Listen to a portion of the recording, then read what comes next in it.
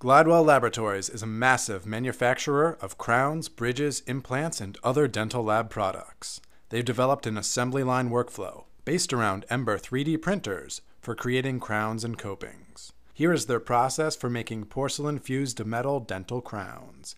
They start by 3D scanning a dental impression, which yields a 3D mesh of the patient's mouth. A dental technician inserts a model crown into the mesh of the mouth. They use specialized software to orient and size the crown. The red regions indicate occlusions. This is where the model would collide with other teeth. The technician pushes and pulls on the mesh to make sure the tooth will fit. This digital mesh is sent to a second technician who performs quality control. This is similar to the previous step, but this technician is more experienced and makes sure that the shape of the tooth looks natural. Next, the models for the crowns and copings are prepared for 3D printing on Ember. A tech uses special dental software to add supports onto the model. Then the models are tightly arranged in a plane. This nesting allows many crowns to be printed at once, improving the efficiency of the process. Now this collection of crowns is sent to an Ember printer. A tech starts the printer. The print time is typically around 40 minutes. Glidewell uses a specially formulated resin, which will completely burn out later in the process. After the print is done, a tech removes the build head from the printer, scrapes off the print, washes it in alcohol, and dries it with an air gun. Then the print goes through a post-curing step under a UV lamp. Because the print can have multiple crowns from multiple patients, they create a sheet for each print. The sheet has an image that matches each crown and coping on the print with a specific patient. For example, the image labels crowns number 1, 2, and 3, which match these crowns on the print and these cases for a patient. The 3D printed crowns are removed from their supports and are packaged into adorable tooth-shaped containers. A technician takes a 3D printed crown and skillfully applies a thin wax coating on the print.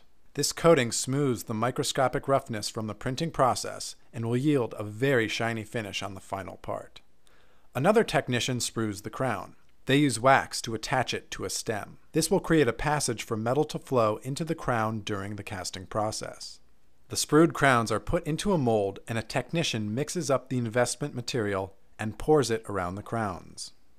When the investment is completely set, it's put into an oven until the heat completely vaporizes the wax and 3D printed crown, leaving a crown-shaped void inside the investment.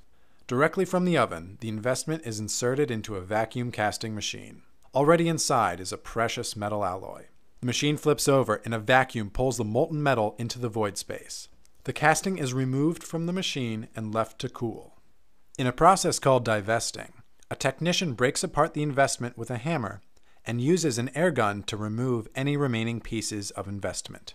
He cuts off the sprues and weighs the castings to determine the price. These castings then go through a polishing step. This metal casting will form the substructure of the final crown. Next, an opaque layer is applied to the casting. It acts like a primer. It covers up the gray color of the metal and also increases adhesion with the porcelain layer. To create the porcelain layer, an anatomical top is first 3D printed on Ember in castable resin. The top slides onto the opaque casting. The casting and top are then attached to a wax sprue. The part is surrounded again with liquid investment. After it solidifies, it's put into an oven where the wax and 3D printed top are melted out, leaving the metal coping embedded inside the investment.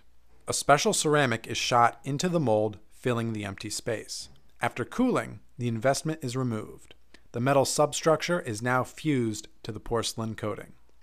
They remove the sprue, and the crown goes through some finishing steps, including detailed painting and glazing, which gives the crown a natural, tooth-like appearance.